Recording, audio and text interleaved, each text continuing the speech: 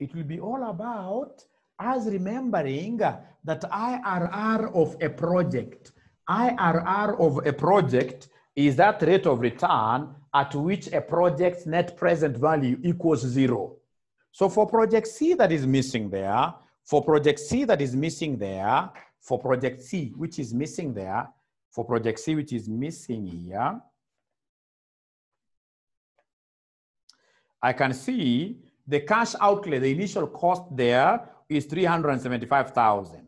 And then the annual net cash flow is 161,525.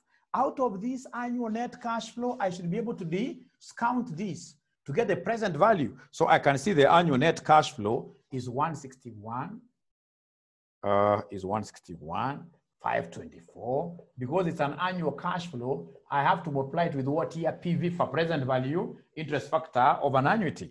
So this present value interest factor of an annuity, I don't know what the R is, but I know the number of years. I know the number of years of this particular project here. There are how many? There are 3 years. There are 3 years. So ladies and gentlemen, minus the initial outlay for project C, I'm being told there is 375,000. It's 375,000. So this is 375,000. And because they want me to give them IRR, what I'll do is to come and equate everything there to 0. And then I make PV for the subject of the formula. So I make PV for the subject of the formula. If I do that, I will end up getting PV for R percent 3 years, 375,000, because this has to cross over all over 161,524.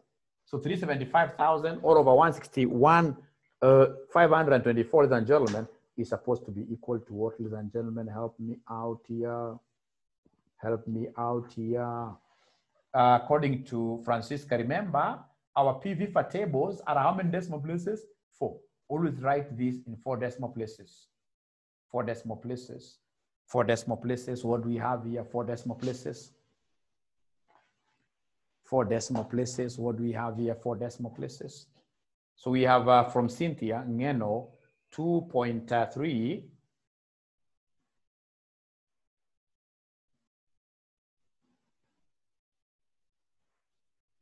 2.3216. So this is 2.3216, like that.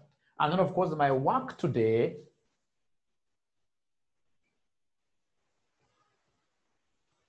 ladies and gentlemen, will simply to look for where I'm able to see my N. Number of years are 3. Number of years are 3. I'll want to work with these 3 up to the point where I see 2.3216. So up here, I should be able to read the rate of return, which is there, which somebody long time ago told me is 14%. So meaning that our IRR should be equal to what here? 14%, 14%, 14%. Remember, there is that shortcut of ours of getting this PV for directly, although it's not very good for us to work with shortcuts.